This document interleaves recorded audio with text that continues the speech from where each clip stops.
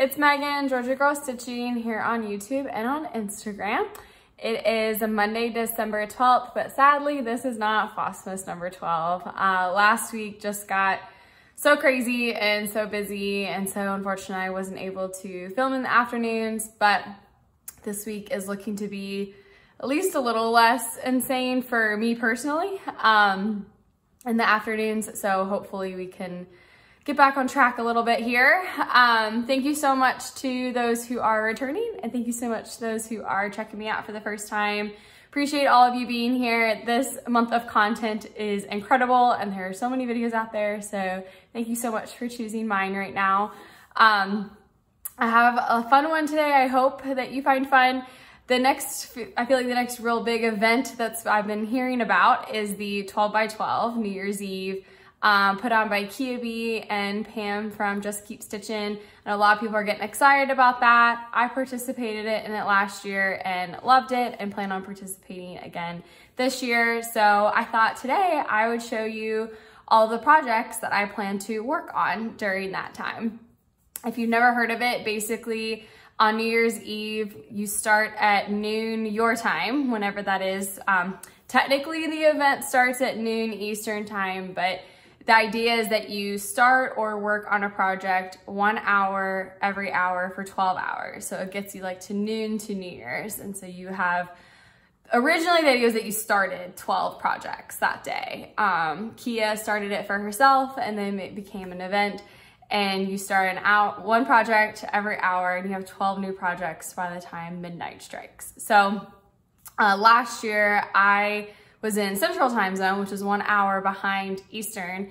And so I actually did 13 projects. So I started at 11 a.m. Central Time, which was noon for Kia and Pam. And then I had like a New Year's start at midnight. So that's how I still like incorporated the time frame. And they'll do like a couple lives, and Kia does a whole video, or I think she did it. Now I've watched all her videos and they all run together now. She did a video talking about it. Whether that was in her whip parade or she's gonna do another video talking about it. I'm sure it'll be all over her social media as well as Pam's. So if you have any questions, feel free to comment below or reach out to Kia or Pam. But they'll definitely be posting like kind of their schedule and when they plan to do Instagram lives and stuff like that. But I'm really excited about it. We don't usually have big plans New Year's Eve, because that's we usually do a lot for Christmas, and then New Year's Eve is when college football playoffs are going on. So there's a lot of football watching in the house, but not usually a lot of partying in that out of the house sense. So last year I participated. Also last year David had to work on New Year's Day. So, and I have to work on the 2nd. We both have to work on that Monday. So, we just kind of keep quiet and celebrate the new year kind of here at home. And so last year I did it. Last year I did start 12 new projects. And while that was a ton of fun, I am trying to whittle down my whips, not explode my whips. So this year. So she was talking about on her video, there's gonna be team whips and team new starts. And so team new starts, they do all new projects, and then team whips where you work on a different whip for every hour. I'm gonna do what I call team half and half. I'm gonna do and it's not exactly half and half, but half new starts and half new starts and half whips. So basically, I'm gonna do, if I have not worked on the project that I started last year on New Year's Eve, then I'm going to work on it again during that same hour that I started it last year. If I have worked on it this year for a significant amount of time or finished it, then I got to replace that hour with a new start. So kind of half and halving it. And so I still get some fun new starts that I want to start, but I also get to work on some of the whips that some of these I literally have not touched in a year, and they have 45 minutes of work on them. So they need some attention. So that's kind of how I'm going to incorporate that into it. So yeah, so these are kind of the whips and new starts that I'm planning to work on. And I'll kind of do them in order mostly of how I plan to do them. So for my first one, my first one's actually going to be a new start. It was a finish for me last year. And it's actually going to be, and I'll post up a picture, the Shire from Country Magic Stitch. I really wanted to, David really, I mean, he's a huge Lord of the Rings fan, and when Country Magic Stitch came out with this series, he basically wants all of them. So I'm gonna start with the Shire. Seems, you know, the proper pattern. So to start with, and I'm gonna do that on 22 count white Hardanger. And then these are the colors for the most part. So because, as I'll talk about later, this is a combo with another pattern that has a lot of colors that overlap. So for the first one is the Shire that uses most of these, or I should say at least half of them. So that's kind of the overall color combo, and you'll have seen the picture. So I'm gonna start that at noon on New Year's Eve. And then at 1 is gonna be I'm gonna work on the one that I started at 1 last year, and that is Riccioli de Natale by Alessandra Adelaide. This chart and fabric were a gift from Susan and Lenny at Keepsakes to me. So this is the chart. I do not have the bead yet. I still need to get that. And then one of the colors, it's hard to tell. So in the picture, it looks like it's all done in white, but actually like this and some of the spirally parts is done in a purple. And which is hard to like tell in the chart, but I'm not too keen on that. So when I get to that point in a million years, I might reconsider and maybe do like a sparkly like Krynick or something, or Petite Treasure Braid, which are also called for, but more as like backstitch. So I don't totally have this kitted technically, but I have enough to start. And this is done on 40 count Lagoon by, I believe, is White Art. And this is as far as I got. And this I have not worked on since it was started a year ago. And these, when I do my proper whip parade, everything will be ironed. Things were not ironed for this one, but they will be in the future. And better lighting. Hopefully the weather is not great today, but I wanted to get this out. So not very far, not too impressive. Right now, that's accurate. That's the fabric color. It's this gorgeous blue. I love this fabric. But yeah, so that's where we're starting from. It's exactly in the center. So, so we'll keep working on that. And then the next one is, I have worked on this one this year for a good amount of time, but my goal for this one, spoiler alert, my goal for this one for next year is to finish it. So I'm still gonna work on it during 12 by 12 because I want to finish it next year. And that is Celebrate 4th of July by Madame Chantilly. I love these trays so much. Eventually want to do most of them. And so this one you've seen relatively recently because I worked on it 4th of July this year. This is done on 40 count raw. And this is how far I've gotten so far. It's stiff, just see through. And I am changing the reds to a toile 816. So, oh yeah, you can see that sparkle pretty well. So the red will be all étoile. And then there might be some places where the white, I might do white étoile as well, depending on some of the places in the pattern. But the tray itself is completely done, and then USA, so you can kind of see. So goal is to get this completely done next year, but that's where we're starting for NYE. And the next one's also gonna be a new start. At 3 will be a new start, and that is Love by Stitches Lovers Shop from Etsy. I'll link it down below. I'm actually gonna change it. So this is the original chart. And then this is my rechart and how I'm gonna do it. This is a gift for one of my bridesmaids in my wedding that's getting married in May. And so this is gonna be their wedding gift. And so as you can see, it's kind of a brown background. So I'm changing it to 40 count raw. And then in the original, the Love is in brown. I'm changing it to white étoile. So this is actually the different colors.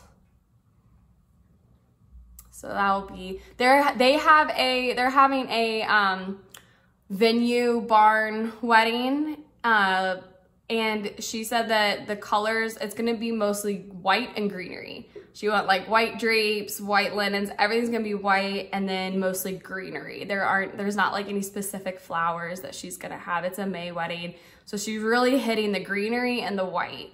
And it's kind of like more of a, not rustic, but like, I guess like a more of a rusticy, chic rustic. I don't know. I don't know how to exactly describe it. I'm not involved in the planning. I'm just going off of what she's told me. So this kind of fits that vibe that, you know, she's described to me. So that's getting started this year. And this is also going to be a goal to finish in January, so I can take it up to keepsakes to have it framed. Hoping that I'm able to go. And then nothing has been confirmed yet. So the next one that I'm going to be working on, next one's a whip that I started last year, Celebrate Autumn by Madame Chantilly. And this one I have not worked on since I started it last year. And I'm doing this on 40 count Mallow. And this is as far as I got. So sad. I mean, 45 minutes of work, but yeah, it needs some more love. My plan is that when I finish 4th of July, this will be my next focus, like on a finish for the trays. Well, I say that. Yeah, it is. So this would be my next, like, to be finished, like the following year. And then the next one is another whip, which I have not worked on since I started it last year, and that is Cottage Garden Sampling Forever and Ever. Just love this piece so much. The Cardinals, this was part of her Songbird Garden series, and the first one of hers that I fell in love with. And I'm doing this on 32 count Vintage Stormy Night. And I started in the middle with the word love, and you kind of see, has that nice like modeling. It's like supposed to be vintage country mocha, but gray. And so started with the L.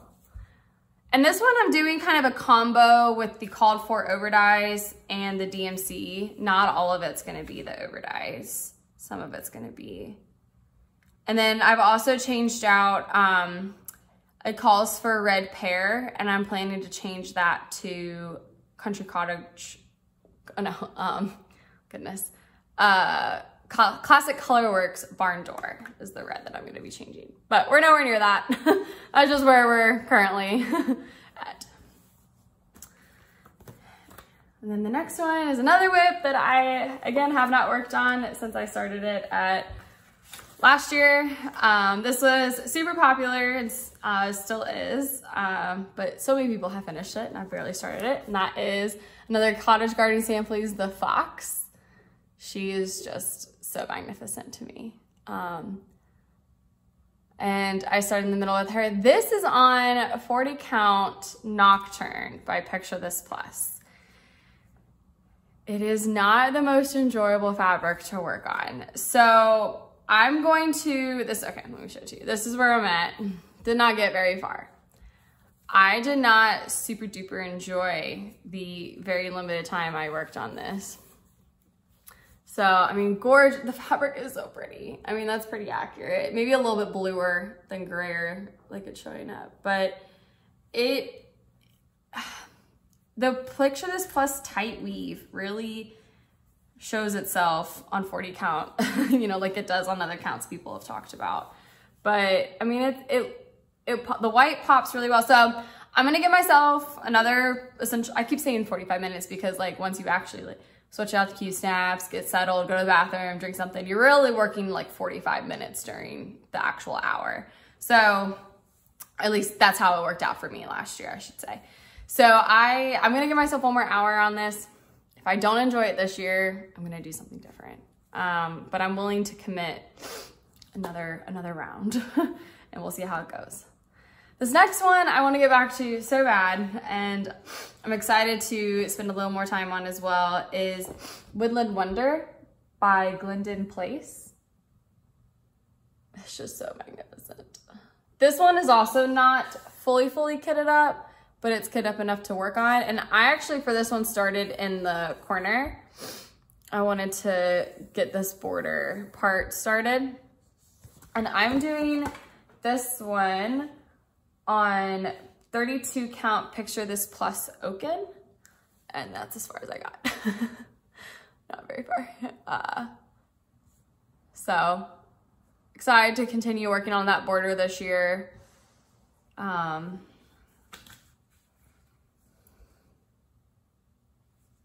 Wonderful needle miner from Stitchy Linda that I still love. So yeah, I love this one. When Candace K finished hers, I was like, oh my gosh, I have to get to this.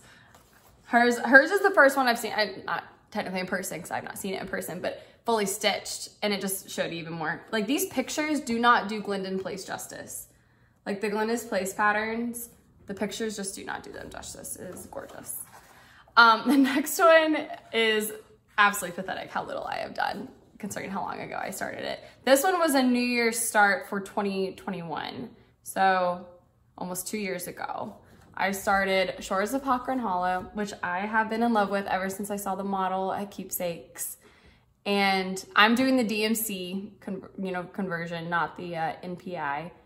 This was a gift from Jen before I left Keepsakes, or not Keepsakes, before I left Cincinnati. And I love this so much, and I have barely put any work into it. It's on 32 count raw, 32 count platinum, 32 count platinum. I have my list over here, sorry. 32 count platinum, and this is all I have. So, need some serious work. And my goal next year is to put some serious effort into this one. So, at least get one block done, right? So I've started the lighthouse on the first block. So that's where we're at. It will get work done. It's gonna be, I think I started this before I fell in love with 40 count. And I think in the past, like if I was gonna start this now, I would have done it on 40 count. And I've contemplated, since I technically have so little done, do I just restart it on 40 count? And I'm still thinking no, because I want it to be big. Like, I want it to be, I mean, this fabric's cut to size on 32 count. I mean, it's a heck of a piece. I mean, it's a heck of a piece. So I mean, this square is, you know, almost the size of my head. So I want it to be big. So I think I'm gonna stick with it, but I need to put some effort into it. So that will be at 8 p.m. So that'll be nice to get, it'll just be block stitching as we start getting into the evening. 8 p.m. is also when the UGA game starts against the Ohio State. So super excited about that game. And then the next one is gonna be a new start, sort of. It's a part 2 of this. Well, I guess technically it's part 1. This is Autumn in Stars Hollow from Black Needle Society.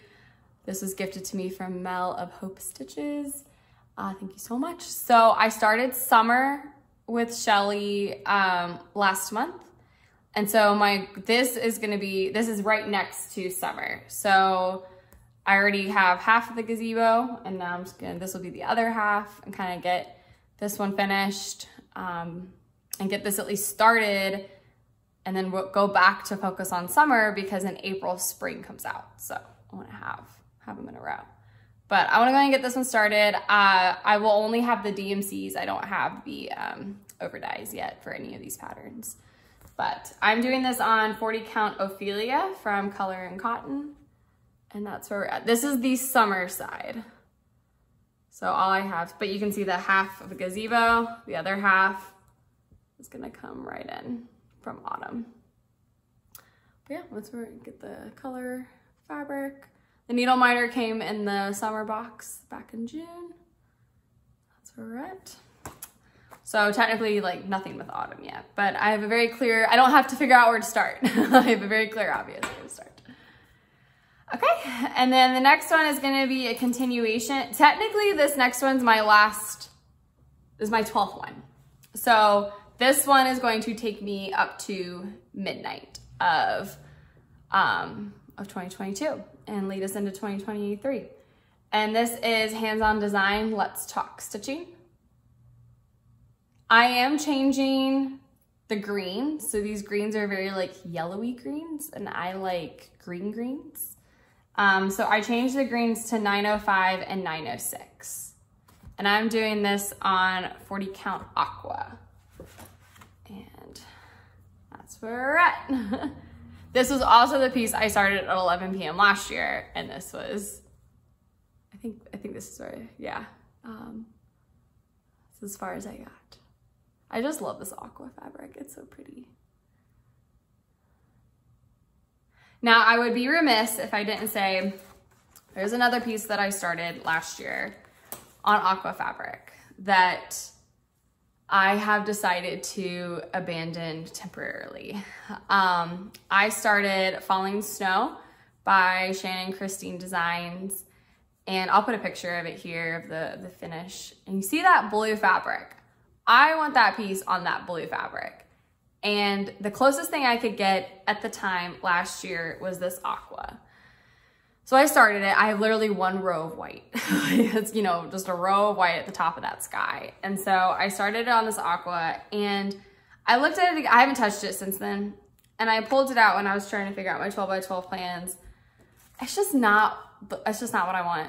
I want that deeper blue that the mock-up shows. I want that kind of more ocean, more turquoise blue than this light Aqua, because I just don't feel like the white shows up enough. I think it will be okay like for this pattern because there's gonna be a lot of color around and the white does show up. It's just that piece is mostly white. So I want the white to really pop. And it's just not the look I'm going for. So I've abandoned that fabric and I'm waiting until I can find the right piece of fabric to start that on. It is not a priority of mine for next year, so I don't know if I go somewhere and that piece of fabric falls in my lap, I'll purchase it and I'll, you know, add it to the kit list, but I'm not like actively hunting that right now. I might, if I can get enough done next year, that might be a one that I start 12 by 12 for next year, like kind of restart it for a 12 by 12. And I don't know, I might even have to like see if someone can dye me a piece of fabric that's that close to that color. Cause it's so pretty. So yeah, so that's kind of, but since that's part of the 12 by 12 last year, I felt like I needed to mention it here. I'll mention it again during my whip parade because it's technically a UFO. I'm gonna pull out that white and use that Aqua for something else because the white does show, it's just not enough for a piece that's mostly white. But yeah, and then my last piece, so at midnight of last year, I started Auld Lang Syne from Hallow from Liz Matthews. This was my 13th whip last year. And so I'm considering, you know, trying to fit this in next year or this year as well. Yeah, I'm considering fitting this in. So basically last year I did an extra hour on the front end where I started at 11 instead of 12. And this year I'm considering doing an extra hour on the back end. And so like at midnight. So this is what I started at midnight last year. No. Yeah. This math. Yeah, so I would work on this again at midnight this year, but work on it until 1. I guess I technically started this one at 11 last year. Oh, I have to go back and look now. The math, for some reason, I need more coffee today. It was an early morning.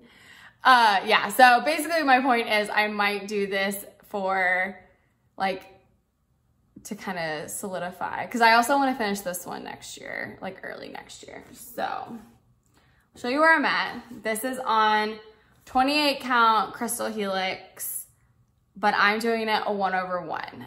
I don't exactly remember where I got this piece of fabric from. I got this really early in my keepsakes time. Like, shortly after I found keepsakes, I acquired this fabric, and I don't remember how. So, but I'm super glad I did. But it was a very specific like cut. Like, it serged on all the sides. But I didn't buy it because I know I didn't buy it. So I don't know where this exactly came from, but I'm doing this 1/1, and I changed it, and I'm using Gentle Art Midnight, and this is where we're at. So 28 count crystal helix. You can kind of see that sparkle. Yeah. And it's this gorgeous blue variegated. I don't know if I'm gonna be able to get with this lighting. You'll see it again in my whip parade, hopefully with better lighting too, and you can get a better view. But yeah, that's where I'm at. According to Pattern Keeper, I am 33% there. So I'm already a third of the way there. So we'll see how much further I can get. This is all, the reason it's on a Q snap, you might be thinking. I am working on it this week. This is my focus this week as well, is to see how far I can get.